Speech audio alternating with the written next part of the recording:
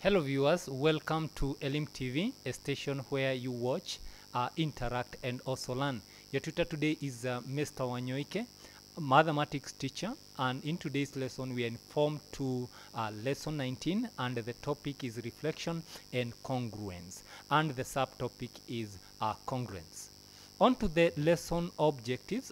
By the end of this lesson, you are supposed to define the term congruent, and number 2, explain the types of congruence. What is congruence? A congruence refers to the figure that have the same shape and size. And as far as the types of congruence are concerned, we have two types of congruence. We have direct congruence, and also we have opposite or indirect congruence.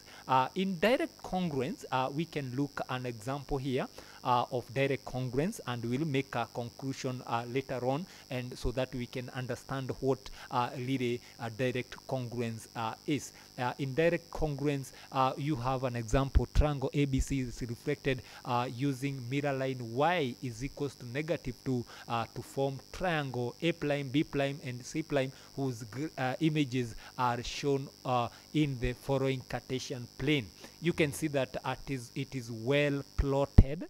It is well plotted, and you can see that in this case we have the object here. This is the top or the upper triangle, and it is reflected along y is equals to -2, and therefore you can see that the image of A becomes at a point where we have 3 -12. 3 -12. On the other hand, you can see the coordinate of C falls at negative. We have negative, that is 3 -8, and B falls at we have 8 and 8 and what 8 and -8. And after reflection, you can see that the triangle will have the same shape.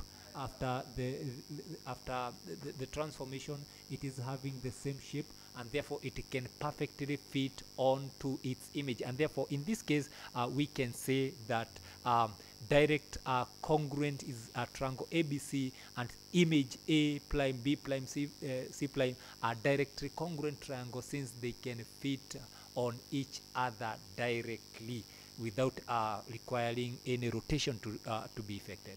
Then on the second example, we have another example here. We have example 2, triangle ABC is reflected using mirror line x is equals to 0 to form triangle A prime, B prime and C prime as the images shown on the following Cartesian plane. You can see in this example, actually it should reflect indirect kind or opposite congruence.